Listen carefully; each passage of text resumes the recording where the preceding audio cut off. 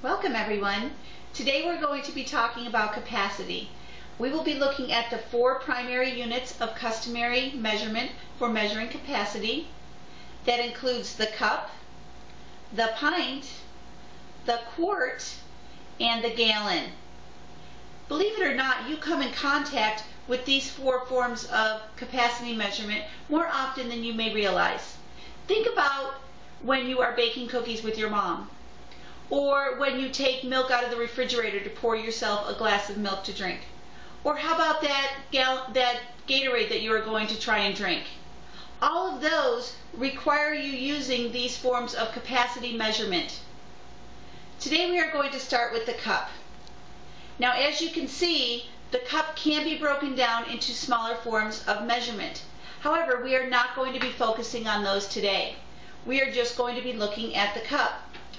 Out of these 4 units, the cup is the smallest unit of measurement for capacity. What does that mean? It means that when you go to measure smaller quantities of something, you are going to use the cup to measure them. For example, when you bake cookies with mom, you're going to use the cup to measure the flour as opposed to the gallon. The next unit of measurement will be the pint. It actually takes 2 cups to fill up this pint. So 2 cups is equal to 1 pint. The next unit is the quart.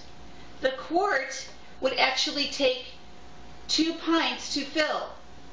2 pints is going to be equal to 1 quart. That also means that you could fill 1 quart with 4 cups.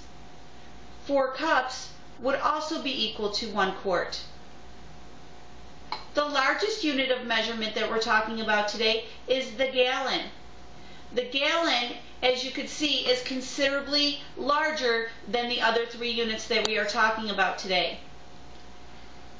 It would take you 16 cups to fill this gallon. What does that mean to you? Well, let's think about this as a gallon of lemonade. Let's say you had 16 friends over and you wanted to share your gallon of lemonade with them. They would each receive 1 cup of lemonade to drink, which would be quite refreshing. You can also fill this 1 gallon with 8 pints.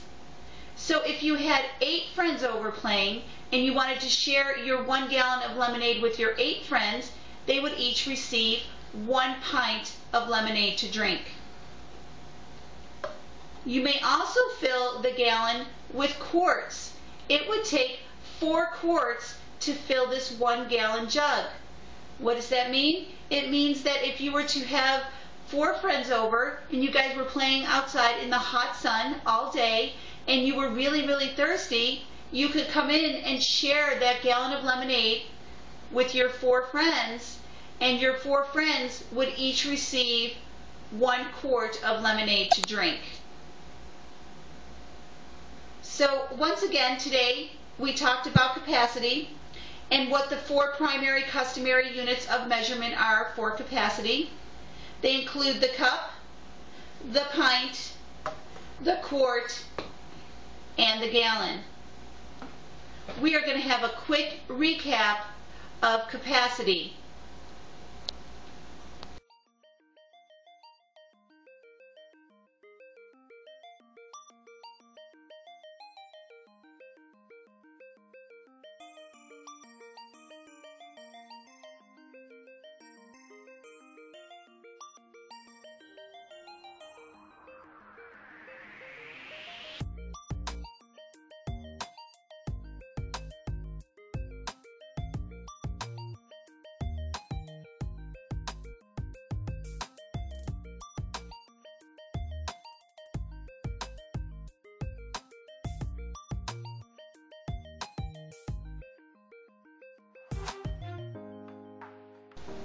Well, I hope you enjoyed the video on capacity.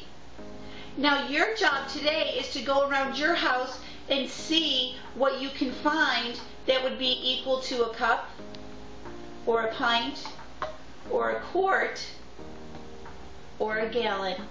This has been a review of the 4 primary customary units of measurement for capacity. Thanks for sticking around, and I'll see you next time. Bye, everybody.